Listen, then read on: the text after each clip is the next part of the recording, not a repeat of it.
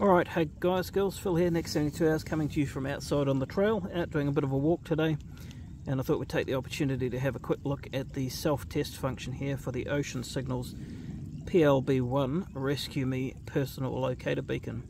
Had this for a few years now, and the battery's due to expire in 2028. So this was touted as the smallest personal locator beacon out there on the market. It is very, very small and compact. So in that sense it's fantastic. It's easy to keep with you. There's no excuse not to carry it. Even when, like today, I'm out on a local trail not far from civilization, I still carry this with me at all times. But as stated, it's got a 7-year battery life, 2028 in this case for this to run out, and this can be replaced if it's sent into the repair centre and set to go again. But all of these beacons come with a self-test function and an activation function.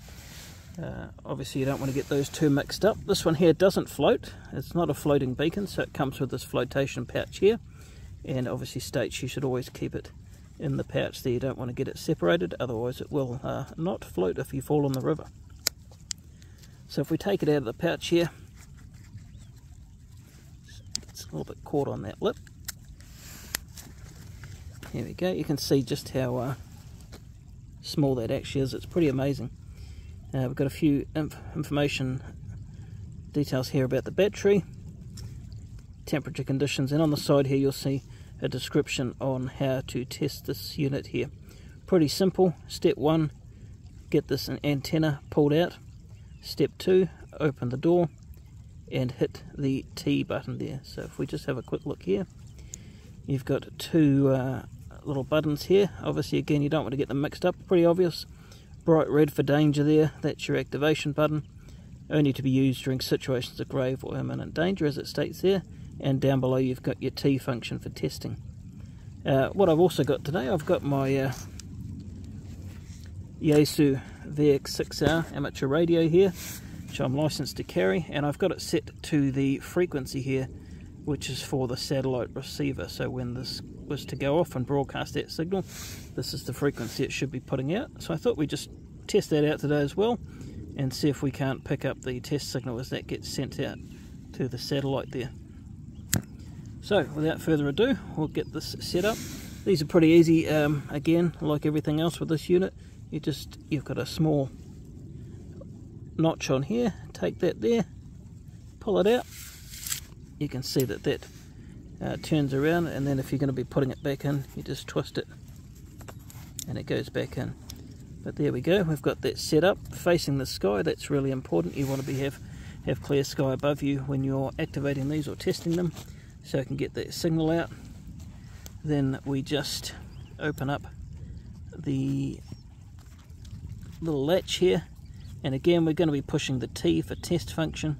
We should see a couple of flashes of the light, ideally a green one to show us that it's working, and a flash of the LED beacon light there, which will continue to flash momentarily if it's been activated. So it should give us a testing flash and confirmation of signal received, and we'll see if we can pick it up on this radio as well. So it says here on the side, hold it down for 1 second, so that's what we're going to do, and we'll go from there. I'll turn up the radio just in case. Yep, that's nice and loud. And here we go, we'll test.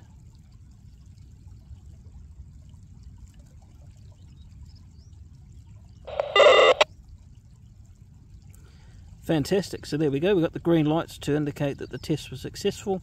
We got the flash of the beacon there, and we also picked up the signal coming through to the satellite there on the Yaesu on 406040, the satellite signal. So that's basically it. You know that system is good to go. The green light indicates that the battery's good and the system's working. And then all you need to do is just twist this around here.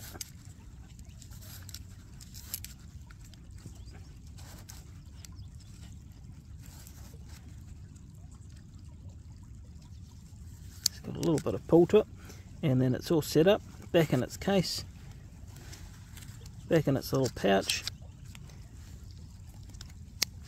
And you know that you're good to go with a device that's ready to work. Obviously you don't want to be testing it every time that you go out, but maybe every 6 months to 12 months.